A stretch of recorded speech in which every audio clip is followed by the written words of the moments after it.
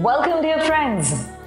We wonder many a times, why does one person have it all, whereas the rest are struggling to make ends meet?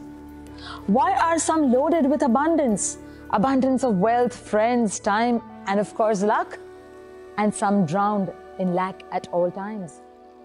Have you been whining with comparisons like these?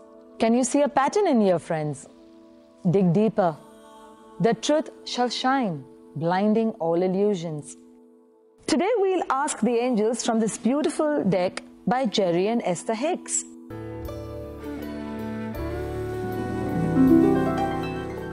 Today the angels tell us, once again reminding us of this very, very deep-rooted fact. The law of attraction responds to the vibrations of my stories. Yes, of course. All those little stories and the mind chatter that we keep doing with ourselves every day. I'm not too good. I'm not too well. I don't think I can do this. I don't think I can do that. Oh, I'm never lucky. Oh, my friend always gets the best. And all these stories accumulate within you, within your energy. The universe catches on that energy, that vibration. And the stories you tell come true sooner than you think. So today the angels want you to know that you can accomplish this change in every experience, but you have to begin to see your world differently. You need to move ahead to tell a different story. You cannot tell the same story and expect a different ending. You need to move ahead, friends. You need to change all this mind chatter. I call it the Charlie chatter that keeps on going. I remember these old-time Hindi movies where we could see one shoulder there's a devil and one shoulder there is, this little angel sitting across. And most of the times we keep listening to this devil on one shoulder. And what does the devil do? The seeming devil, or the seeming lowest end of the goodness within us, keeps chattering all these little stories in our mind constantly. And we think at the end of the day that we are no good, that we really cannot go any further than where we are. Not at all. Angels assure you that you can change that, and change that for yourself and for others too around you. They also ask you to choose the direction of your thoughts and the way you feel, the way you think, the way you speak.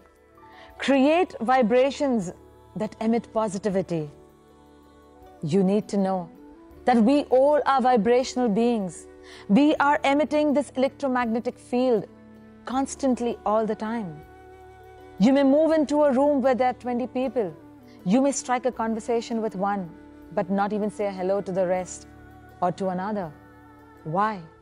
You may go and say, oh, I hit house on fire with someone, and oh, I just didn't like his face or her face. Why does it happen? It's because of the vibrations that we are constantly emitting. It's because of the frequencies not meeting at a mutual point. And it is that displacement of the vibration and energy that causes these things to happen. So, change your thoughts, change your feelings, change your emotions, and most importantly, change those silly stories that you have been talking in your mind. And you shall see how wonderfully the law of attraction shall work for you, just the way it's worked for me and for anyone else in this world.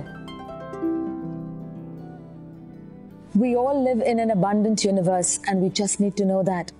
There is no dearth of stars in the sky, flora on the land.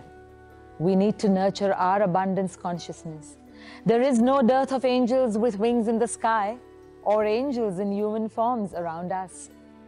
Open your heart and be ready to receive, friends. Stay blessed, loved, and protected in love and light, and Godspeed.